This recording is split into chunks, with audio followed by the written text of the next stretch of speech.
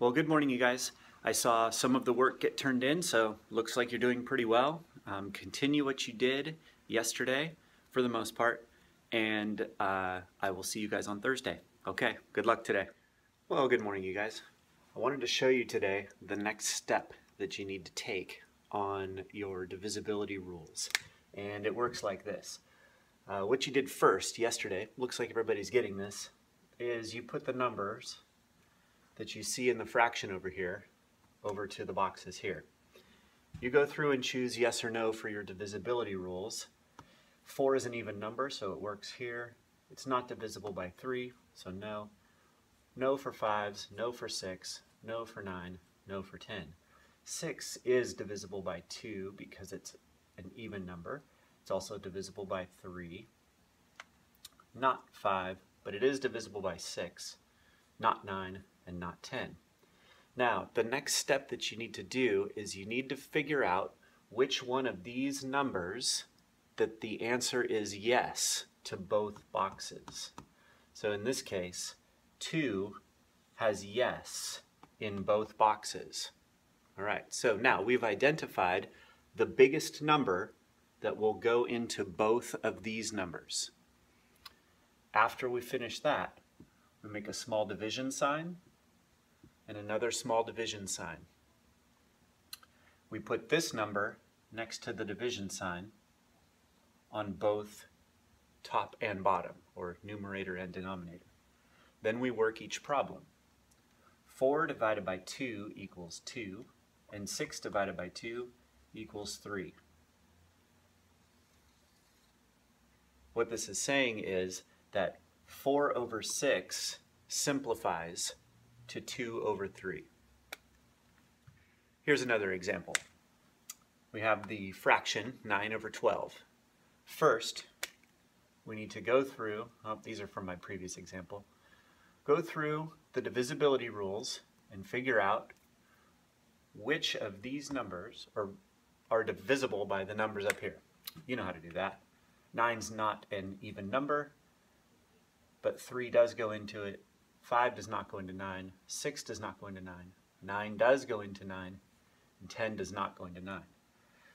2 does go into 12, 3 does go into 12, 5 does not, 6 does go into 12, 9 does not, and 10 does not. Now 9 has a yes, but it's not both yeses. 6 has a yes, but not in both boxes. 3 has a yes in both boxes. That is the number that we want to use to set up our division problem. We divide by 3 on both the numerator and the denominator. 9 divided by 3 equals 3. 12 divided by 3 equals 4.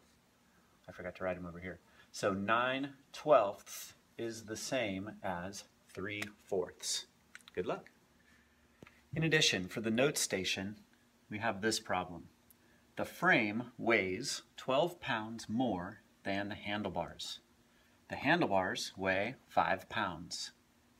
If you remember in your brain book, we need to figure out what reasonable letter we could use to represent the first word. And the word weighs, because we're talking about the frame, this means the equal sign. So on your paper, it would look like this. F equals, over here it has 12 pounds more. 12 pounds more. So more would be 12 plus handlebars. We would use H. Then, it's a very loud tractor. For the next sentence, the handlebars weigh 5 pounds. That is a second equation. It's a simple equation over here. Handlebars weigh 5 pounds. So on your paper, you will have 2 equations.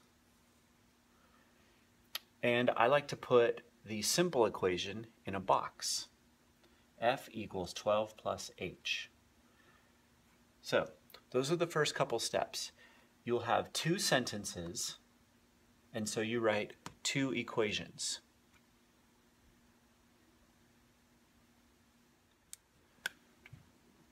If you know how to do the substitution, you can do that also.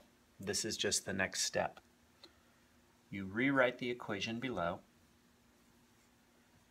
except where it has the letter h, we know that the number that equals h is 5.